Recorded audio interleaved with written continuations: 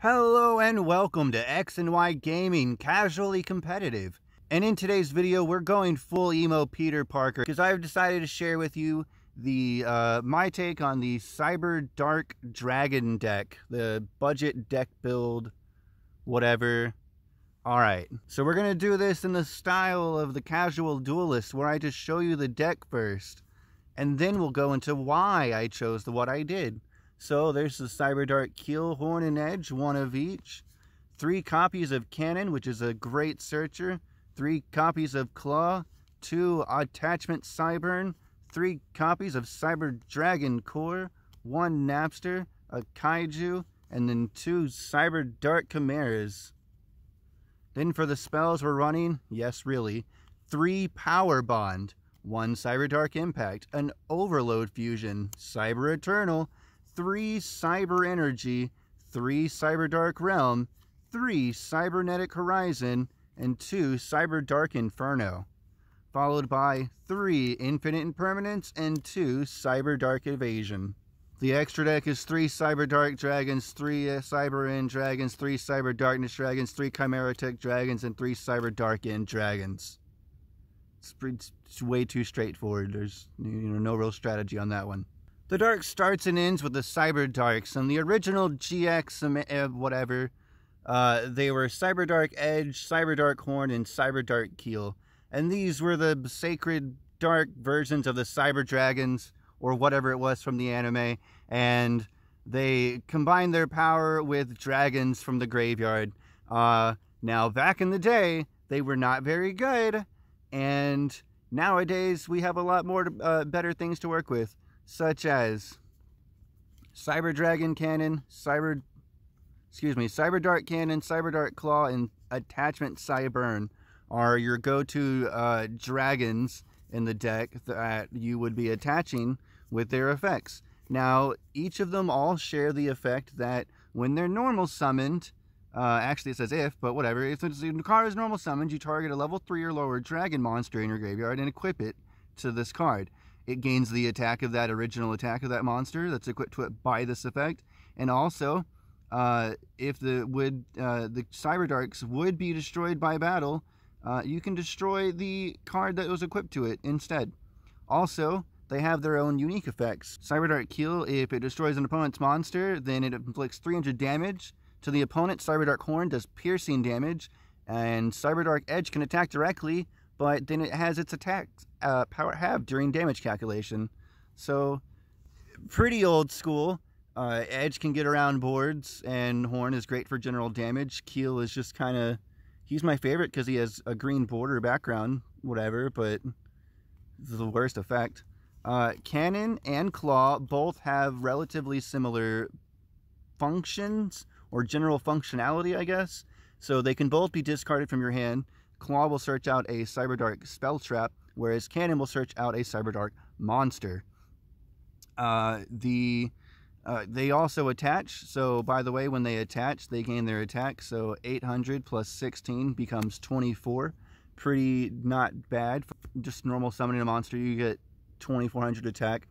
And so also, while they're equipped, they do something, and in the battle phase at the start of damage calculation, while equipped with Claw, you can send a monster from your extra deck to the graveyard, and while equipped with Cannon, you can send a monster from your main deck to your graveyard. So all sorts of setup there. It's fantastic. And then Attachment Cyburn does not have a search ability, but he can attach itself from either the field or the hand, and when it's destroyed, oh, and also, I guess, should also point out now, that if Cannon and Claw or Cyburn are sent to the graveyard while it was attached to a monster, they get an effect. Cannon draws a card, Claw will recycle a Cyberdark from your graveyard back to your hand. It can even include itself, just FYI. And Attachment Cyburn will special summon a dragon or machine cyber monster in your graveyard. So there's all sorts of synergy, there's all sorts of, plays that work together, etc. And it's fantastic seeing all these things work together. And Attachment Cyburn, by the way, also has an effect that just inherently gives whatever it's equipped with 600 attack. So especially if you, like, say, summon Keel, God forbid, but then equip it with Claw, so now it's 2400. You equip it with Cyburn, now it's a 3000. Just the one regular, you know, usual no-nothing Cyberdark monster, 3k attack. As good as a Blue Eyes, baby. The Jizu Kiru Star Destroying whatever Kaiju, just because, I mean, it's in there, it's a Kaiju. Why would you not want to use it? You can pretty much run it over with almost anything. Cyber Dragon Core. Funny enough, it's the only Cyber Dragon. It's kind of why I said we go full emo Peter Parker today, because we took all the Cyber Dragons out. Except these, because they search on a normal summon, and that is fantastic. Cyber Dragon Napster is great, because it can target... I mean, let's be honest, you're only going to be able to target Chimera, but you can target Chimera and recycle them, which, by the way, there's 2 of them. Now, this card is fantastic, and I debated running it at 3, but so far it's just so easy to get it out. There's no reason to draw 3, so you can draw it faster. But if it's sent to the graveyard, you can send a Cyberdark from your deck to the graveyard that is a different name than the one that's already in there. So that's something to keep in mind. But more importantly, you can discard a spell trap to then add Power Bond from your deck to your hand. And then that Power Bond also gets an Overload fusion effect where it can use monsters from your graveyard as well. In that case, they get banished and everything else just gets sent to the graveyard. But, I mean, my God, it's fantastic. And by the way, yes, if you were to just play the one Power Bond and then you go ahead and draw into it at some point, at whatever, however, right? And then you try to use this to go into a full big play, you can't. So that's exactly why I run 3 Power Bonds. I personally think it's great. Maybe you want only 2. I just want to be able to maximize the times that I can, or chances that I can actually get the Chimera effect off. So 3 Power Bond. And if you don't know, somehow this is a fusion, like polymerization spell card. But it also has the added benefit of doubling the monster's attack, because it only works for machine fusions. It doubles the monster's attack, and then at the end of the turn, whatever it was doubled, like whatever amount, so it's like 4,000, then it gains 4,000 attack, and it's 8,000 attack, and at the end of the turn, you take 4,000 damage. It does not lose the attack boost afterwards, by the way, fun fact. And it's great. I love Power Bond, especially when you combine it with Cyberdark Chimera. It's extremely powerful. Cyberdark Inferno is a spell card that I actually did run 3 of at one point. So this, as long as you have one of your Cyberdarks out and it's equipped with something, they can't be targeted by card effects and can't be destroyed by your opponent's card effects either. So it can only be destroyed by battle. And if your opponent destroys this, because if this gets under its owner's control is destroyed by opponent's card effect, you get to add a polymerization spell or a fusion spell, which is literally just to say a spell with the word fusion in it, or a spell with the word polymerization in it, that's name text. So you can do that, which the protection incentivizes this thing to be destroyed, because otherwise your monsters are just going to be protected. Or it'll get them to go after your other guys, like Cannon or Claw, which will get you a recycle or a draw, which is pretty great. So I like to run it at 2. It's very searchable. There's also Cyberdark Realm. Alternatively, also, Cyberdark Inferno lets you target one of your Cyberdarks and then return it to your hand, and then immediately after that effect, you have the option to normal summon. So normally, as far as I know, you can only gain the optional ability of normal summoning once per turn. So, like, you get 1 normal summon free per turn, just as the duels, that's the rules. And then I'm pretty sure it's also in the rules that if you were to say use the card double summon or the effect of Gem Knight Seraphinite, that's probably a lot harder to pull off nowadays, but you know, if you do that, you can only gain, like, you wouldn't be able to use Seraphinite and also double summon. You can only gain the optional ability once per turn. Either way, lets you normal summon, and that's also what Cyberdark Realm does. So when Cyberdark Realm is activated, you can actually search out and add a Cyberdark monster from your deck to your hand that specifically has a different name than ones that are already in the graveyard. So also, the next line, it says that normal summon a Cyberdark monster, and it says immediately after this effect resolves during your main phase. So I love that. It's also optional. That's part of the effect. The one, if you activate it off of Cyberdark Inferno, it's also optional. But if activating the bounce is optional. Even if you activate the bounce, you don't have to normal summon. It's optional. But then this one, but also says immediately after you can, not just whenever you choose to, if you so desire. And Cyberdark Realm, says you have to. Like, that's the effect. You activate, oh, I'm activating the normal summon effect. And they're like, okay, well, I don't do anything to activate in response. It's like, okay, well, then as soon as it resolves, I normal summon whatever Cyberdark from my hand. I don't know. I like that. It's great. By the way, if you were to equip a monster from your graveyard by the effect of a Cyberdark monster that was, activated because it was normal or special summoned, then you can equip it from your opponent's graveyard instead. Absolutely fun little versatile thing. Cybernetic Horizon is at 3. I honestly really kind of felt like this should be at 2 because it's so damn searchable, but at the same time, you can just draw into it and then discard the extras for Power Bond. So it's not that bad of a deal at 3. But Cybernetic Horizon is a really great card. There's a lot that goes on when this card is activated and if it resolves. And even more importantly to keep in mind is the wording. So you send 2 dragon and or machine cyber monsters with different attributes to the graveyard. So that's the first part. I guess besides the fact that the card, despite being the name Cybernetic Horizon, is always treated as a Cyberdark card, but yeah, it's pretty great. So you send your dragons and or machines, doesn't really matter the type if they're, one or the other, but the attributes have to not match. It can't be 2 darks or 2 lights. It has to be a light from your deck and a dark from your hand, or vice versa. And then you do that. Go on to then add 1 dragon or machine cyber monster from your deck to your hand. And if you do, send a machine, specifically only machine cyber fusion monster from your extra deck to the graveyard. There's probably only those that exist, but still. So, a lot goes on. 2 cards get sent to the graveyard, 1 from your deck, 1 from your hand. Then you get to move a card from your deck to your hand, and then move another card from your extra deck to the graveyard. That's how it goes. So much goes on. You can only activate once per turn, and you cannot special summon monsters from the extra deck for the turn that you activate this card, except machine monsters. Definitely not a problem in this deck. Again, so much that goes on in this deck, in this card, and if your opponent is smart, they will negate it, and if you're lucky, you'll never get it negated. 3 cyber emergencies. I love this card just because there's like a recursion ability about if the activation of the card in its owner possession was negated by your opponent's card effect and sent to the graveyard, you can discard a card to then add the card back to your hand. You can only activate the cyber emergency once per turn. I don't really necessarily aim to use it for that. I don't think I even have. I think I might have done it once, like, oh, that's a neat trick I can do. But 9 times out of 10, this is just to search out a cyber core to then get out another spell. There's a lot of searching that goes on in this deck. There's a lot of solitaire-ish at times. Cyber Eternal. It's almost like a Monster Reborn for your extra deck fusion monsters, but only if they were special summoned. The other option is to bounce it back into the extra deck or whatever. It's fine, it's recycling. But the special summoning ability is ideal specifically only for if the fusion monster in question was properly special summoned from the extra deck first.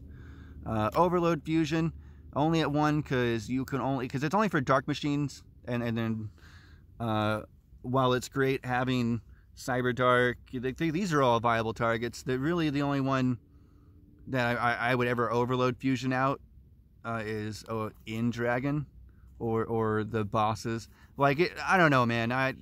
I'm gonna go through the Chimera Power Bond combo before I worry about Overload Fusion. This is just kind of like a second thought way to get a second body on board that hopefully isn't Chimera Tech over Dragon for reasons we'll get into soon. Cyberdark Impact is honestly one of the better spell cards, although it really only functions for the less good Cyberdark monster, extra deck monster. So, I mean, because, okay, so if they're in your field, hand, or graveyard, not the banish pile, but in the other ones, you can shuffle them back into your deck as the fusion procedure. and then you get to fusion summon the Cyberdark Dragon. I just like that. I really like that. I like the, recycling ability, keep them in the deck, and then there's more fodder for the other effects. I like it. I couldn't really bring myself to not play at least one. Infinite Impermanence at 3, especially if you get 3 structure decks to make this. There's no reason not to play 3. It's honestly probably one of the best cards in the game. Definitely can't be used in every deck, but I mean, it's got Cyber Dragon Infinity, which funnily enough also wasn't included, but that's fine. And then Cyberdark Invasion. I guess I'll point out real quick, in case you don't know Infinite Impermanence, the last line here, if you control no cards, you can activate this card from your hand. I feel personally it should be at the top. That should be like the first thing you read, is that it's optional to activate it from your hand if you control no cards. And then you go on to read that what it does is you target a face-up monster that your opponent controls to negate the effects until the end of the turn. Then, additionally, if the card was set before activating, meaning you didn't use the from the hand effect, all other spell traps effects that are in this column are negated. So it doesn't matter what column the monster you choose to negate is. It only depends on where this was, the column this was in, when it was activated, and only if it was set on the field first before being activated. So you essentially get rewarded for using it as a trap card. It just happens to have a handy little negate that can, going second, help you stop your opponent from doing certain actions, combos, etc. And it's also not once per turn. So if you happen to end up with multiple copies in your starting hand, and again, you're going second, so your opponent goes first, God forbid if you started with all three, then that's 3 things you can stop your opponent from doing in terms of monster effects. So if their combo relies heavily on monster effects, then hey, that's pretty good. Cyberdark Invasion, I couldn't help but bring to myself to... I tried just running one, because it's like, oh, you can search it out. But it's like, yeah, you could search it out, or you could just draw into it and get its effect off that way. So what it does is it's a once per turn effect. You can activate one of the following effects. It also goes on to say you can use each effect of Cyberdark Invasion once per turn, but considering it already says once per turn you can activate one of the effects, I feel like that's redundant, but whatever, that's fine. So the first effect lets you target a Cyberdark effect monster that you control and equip a dragon or machine monster from either graveyard to it as an equipped spell that specifically gives it 1600 attack. So a thing to keep in mind is that even if you were to, say, choose attachment Cyburn, it would still give you the 600 from its own effect, as well as the 1000 from Cyberdark Invasion. So you'd be equipping it with a 1600 boost. And that is also to say, by the way, if you equip attachment Cyburn to, like, say, Keel or Horn or whatever by their summon effects, then you'll get the 1600 attack and then also 600 just by itself, which is pretty neat, I guess. You don't have to go through, you know, two things, but you only get one thing for a 3000 attack boost, but then also instead of 2, but then also you get 2 effects or 2 effects. I want to know. It's fine. I just really like it. And also you can also send an equipped card that you control that's equipped to a machine monster to the graveyard to destroy one card your opponent controls. Probably the best part about that is that when you send Claw, Cannon, or Cyburn while they're equipped as per the effect, you also get their effects that, again, Cyburn lets you special summon a Cyber monster that's machine or dragon from your graveyard. Cyberdark Claw lets you recycle as Cyberdark, and then Cyberdark Cannon lets you just draw a card. So, I mean, think about that. You activate Cyberdark Invasion to send Cannon that's equipped to Keel. And yeah, you're leaving Keel as an 800, which is, you know, it's kind of not Shad of you. But at the same time, you're destroying one of your opponent's monsters and drawing a card. It's just, oh, it's absolutely beautiful. And I love it. So now we're going to take a look at the extra deck that I guess we're just going to take a look at the 5 monsters. So right off the bat, the obvious plan of action is to summon Cyberdark Dragon and Cyber End Dragon and then fuse them together into Cyberdark End Dragon, which is essentially just these two onto each other. And I mean, that's, you know, that's something. It's definitely a lot easier to get only these two in the graveyard versus any 5 Cyberdark monsters. So here's the deal. Here we have the OG Cyberdark Dragon, which consists of Horn, Keel, and Edge. And then we have the new Cyberdark Dragon, now known as Cyber Darkness Dragon. 2 extra stars there, pretty nice.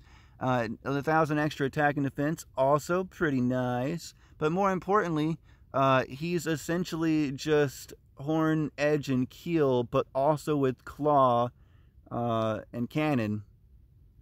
And I got to admit, Cannon looks ready to go. So I really like the artwork.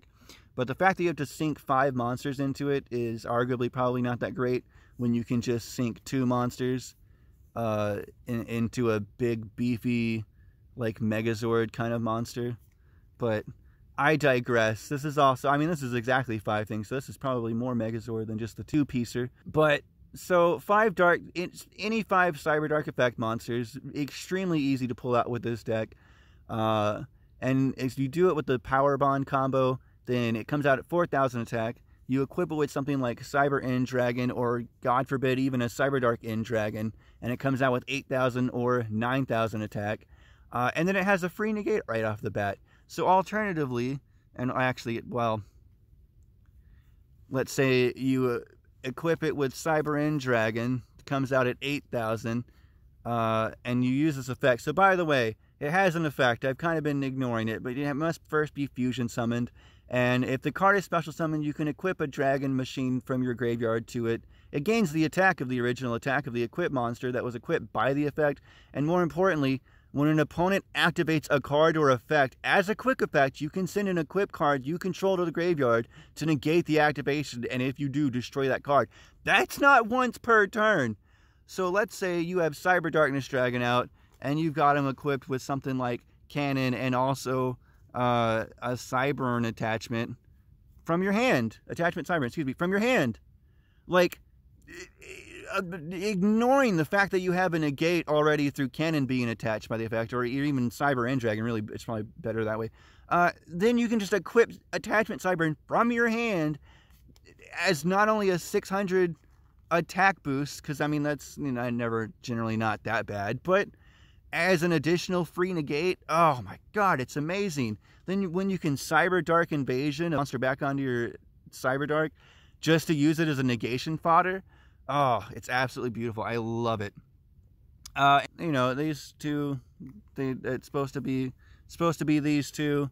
That's the boss monster, and then this guy, this guy is actually something that's, it can be done. You can always just really easily, well, you can get this guy out and then Cyberdark Invasion this guy on, or this guy, or this guy. Either which way you go, you contribute them, funnily enough, for this guy.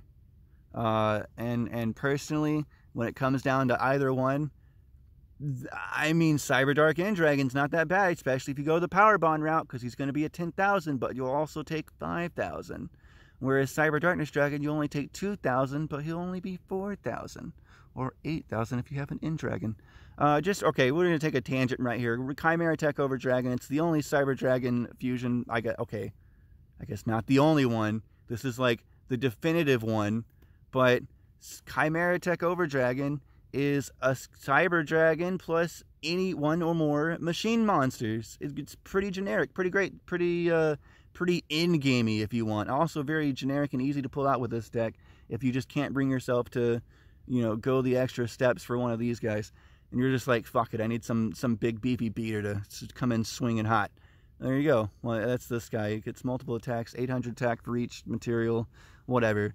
Destroys everything on summon, not that great, whatever. So Cyber Darkness Dragon is your negate. Cyber Dark End Dragon is the big beefy boss monster that is attempting to bridge the gap between the Cyber Dark Dragon and Cyber End Dragon.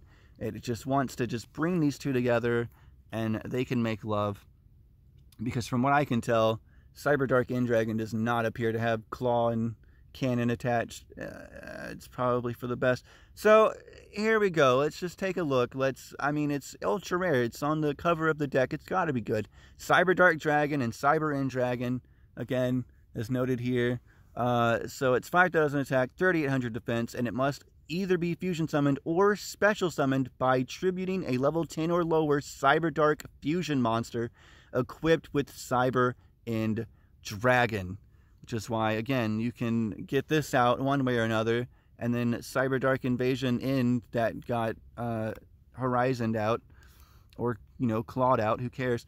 And then you contribute it for this guy, if it'll only be 5,000, or you can set up literally 2 monsters, one with a spell card, one with a claw attack, and then power bond it out, or even overload fusion it out, because that's a viable target. And either way, and then it'll be 10,000, but I mean, well, not if overload fusion, but I mean, you'll take 5,000 damage versus just 2,000. But, I mean, okay, so 5,000 attack, 2 ways to bring it out. What else does it do?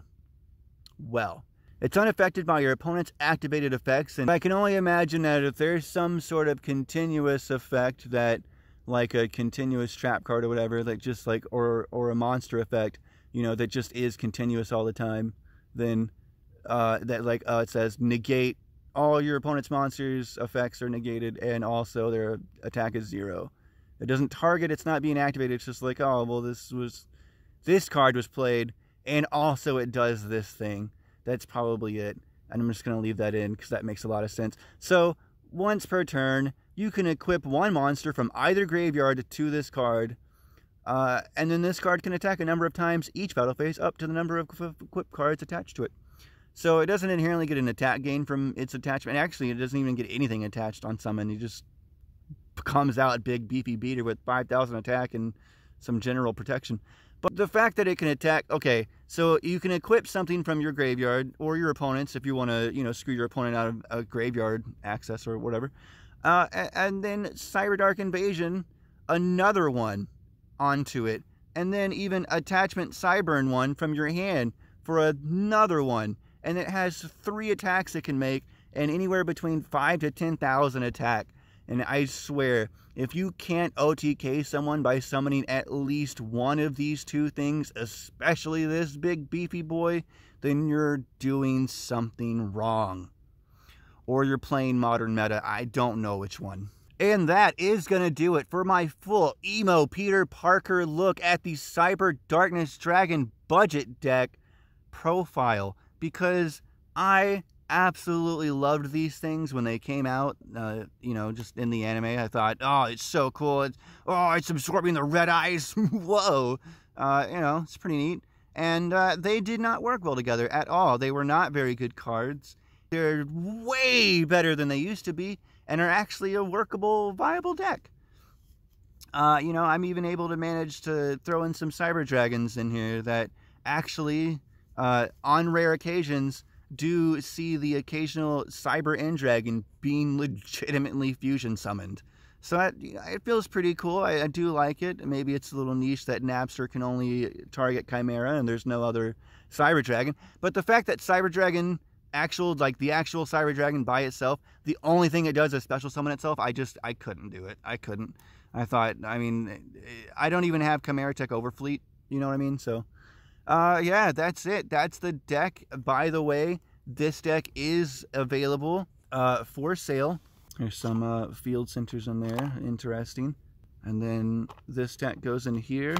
There's 1, 2... Sacred Beast, which I don't think I've done an actual profile for yet, funnily enough, and 3 Master Rule 5 decks. This one is Shaddoll's. I have that one. Link in the description. There you go. But wait, there's more! Because those are also 10 Speed Duel decks. That's actually, no joke, 5 Speed Duel decks per box with, you know, some whatever extra cards in there. Or is it this one that has the extra cards? I don't know. They're in there. It's 10. There's the extra ones. Just a bunch of extra ones. And sleeves. And then not 1, not even 2, but 3 whole boxes of Yu-Gi-Oh cards. Both Speed Duels and Master Rule 5 cards. Not just one or the other. And I ended up getting, what was it? The Shaddoll deck and the Sacred Beast deck and Dual Devastator. And that was, I mixed together 2 Master Rule 5 decks, and this one is just strictly budget build. But yeah, the entire collection is being sold in its entirety for $300. Link in the description, I guess, to my Discord, and also probably the general rules of how it'll happen. I mean, it's pretty straightforward. Just shoot me an email. Let me know you're interested. Figure out where I'm sending it. And then you pay me, and then I mail them and give you a tracking number that will literally let you follow your card's journey every single step of the way as per the USPS system. There you go. That's the video. That's the profile. All of this is still for sale. Link in the video to the original video and all the cards, because I trimmed down the 15 Speed Duel decks to only 10. The cards are still in here. Like, all the Speed Duel cards are still here. I just trimmed them down and streamlined them to 10 select decks. And there you go. So that's that, and thank you. Thank you for watching. Please subscribe or whatever for more Yu-Gi-Oh content and Minecraft. Okay, great. Thank you.